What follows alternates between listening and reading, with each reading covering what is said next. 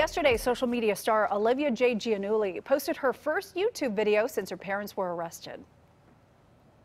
I'm legally not allowed to speak on anything going on right now. In her new video, Olivia Jade says she stayed away from social media because she is legally prohibited from talking about the scandal, and it seemed pointless to appear and ignore it. Her parents, actress Lori Loughlin and fashion designer Massimo Giannulli, are accused of paying $500,000 to get their daughters into USC. Olivia Jade was silent on social media after their March arrest and lost multiple advertising deals. Now she's hoping to turn the page. Though I'm terrified to make this video and to come back, I know that I also want to start taking smaller steps in the right direction. She told her nearly 2,000 subscribers the pull of social media was too strong to stay away. Her parents have pleaded not guilty. If convicted, are facing up to 60 years in prison.